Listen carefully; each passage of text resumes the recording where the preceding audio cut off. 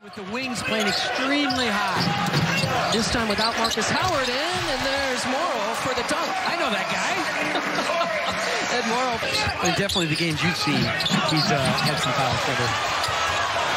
He's saying on bad luck. Here's Kane on the push. I just left it out to play the position, so it's not all bad to use it. Markus Howard went from one end of the court to the other to chase down that three. It's Greg Elliott.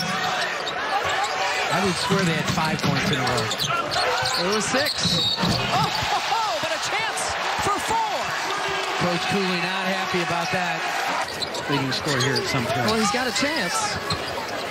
Howard going for the record. He hits.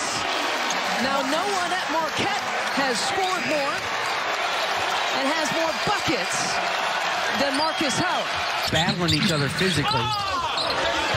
McEwen passing up the shot, looking for Johnson instead. From the corner, it's Markus Howard. That was a good recovery, really. And right now, he's got the defensive assignment here on Markus Howard, viewed as one of the better defenders. Howard just split the difference. My goodness. Yes, sir, may have another.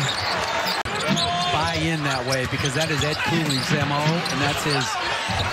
Whoa. McEwen, I don't know how he got that. Who subbed out McEwen, who picked up his third.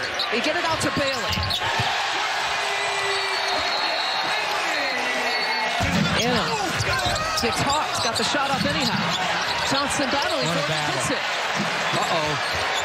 Uh-oh is right. 22. And Diallo's in double figures now. Anna for the top. He gets it. Howard hesitation right at Watson. Oh, big bucket. He puts his shoulder in more transition. Howard looking for the tie. Are you kidding me? Here's Bailey for the tie. Punch, counter punch. Frazier's on his feet.